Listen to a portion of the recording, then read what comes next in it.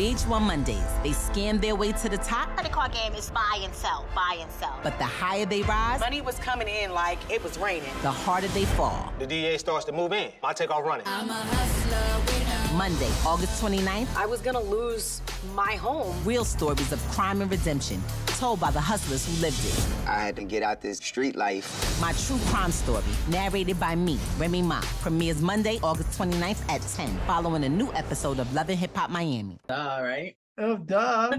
Good morning. Jeff. How are you? I'm doing great, Remy. Thank you so much for joining me today. You look beautiful as ever. So, thank you. Yeah, congratulations on season 2 on My True Crime Story on VH1. And, you know, season 2 episodes featuring real crimes from across the country. Do you find that people turn to a life of crime out of necessity and survival, or because that's the life they were exposed to at a young age, or maybe a little bit of both? Definitely a little bit of both, but more so out of desperation.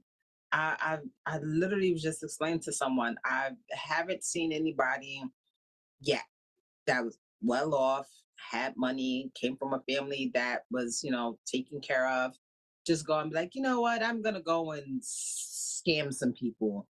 I'm gonna go and try to rob a bank. Most of these people were placed in a situation where their back was against the wall and they felt like they had nowhere else to go to either survive themselves or to take care of their children or whatever their ideal, you know, situation at hand that they felt they needed help with. And there was nowhere for them to go. I never, so far, we're in season 2, I haven't seen a story yet where the person was just like, yeah, I just did it for fun. No, I haven't seen that. Yeah, most people turn to a life of crime because they have to. Their backs are against the wall in terms of necessity. But listen to this: drug trafficking, jewelry theft, steroid production, counterfeiting. It takes all kinds to live a life of crime. What a collection. I mean, there's a lot of things that can be considered a crime in this country. So we definitely had a wide range of things to pick from. But the one thing that's, you know, the same in all stories is that there is a story of redemption at the end. There's a turnaround to where they're moving differently now, or they had a point where there's like, all right, this is not what I want my life to be for myself, or this is not what I want for my children. This is not what I just want in general.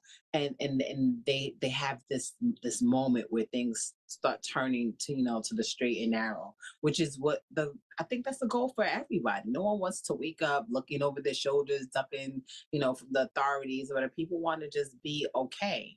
And I think that's what it's about.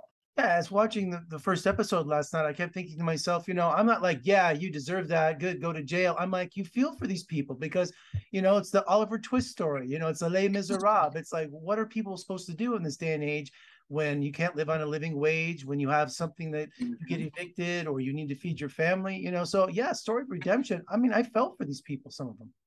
Well, the story, I think the first episode, she actually had turned to a life of crime at a very young age. Her grandmother, who was her primary caregiver, passed away, and she literally did not know what to do. A lot of times, you know, as a young adult, we think, what's the next party? You know, school, the things that, and unfortunately, sometimes people are placed in situations where they're not able to think like a child anymore. They have these very real and very adult and mature situations placed in front of them, like figure out how you're going to eat, figure out how you're going to keep a roof over your head. And then, you know, to make matters worse, you know, when you're out there that young, things like teen pregnancy happens. Now you're trying to figure out not just how to take care of yourself, how to take care of this kid when you're a kid. So yeah, I got the same thing that you got. There's definitely sympathy and empathy involved when you're watching some of these stories. And are you active on social media? Do you like to interact with your fans? I do. I'm not as active as people would probably like me to be because I don't want to say I'm private, but I just don't like people knowing where I'm at when I'm at there. So a lot of times I'll be like, oh, I'm going to post this when this is over. And then it'll be over and I'm like, oh, that was yesterday. So I don't post it. But I do like to I like to go live.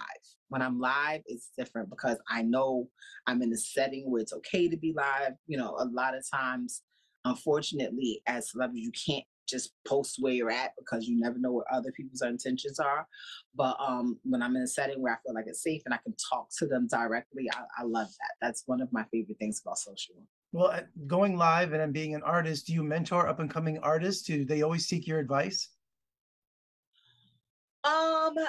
People do ask for my advice. I actually get a lot more questions about relationship advice. People think like I have all the questions all the answers to the questions when it comes to relationship stuff. I get a lot of relationship questions, and I get a lot of beauty questions, like about hair and makeup and clothes and stuff. Really? Like, those are, I think, like the top two. Yeah. So we can add marriage counselor to your long list of accomplishments.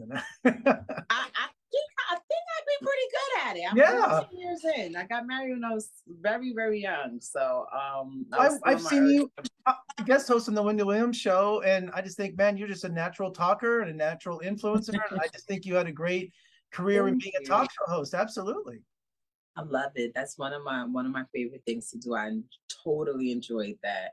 Like just getting up in the morning and picking up my clothes and then talking about the different topics and just bouncing off of, you know, my great co-host who happens to be my brother, who talks more than anybody I know on the planet Earth.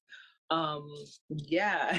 Well, I own about 5 pairs of shoes, Remy, and looking behind you, you love shoes, so you got to look good, don't you? I do. I have another room that's just sneakers, but this is the shoe one. I have a real bad. It started out as sneakers, and then somehow it morphed into shoes and boots, and now I need another house.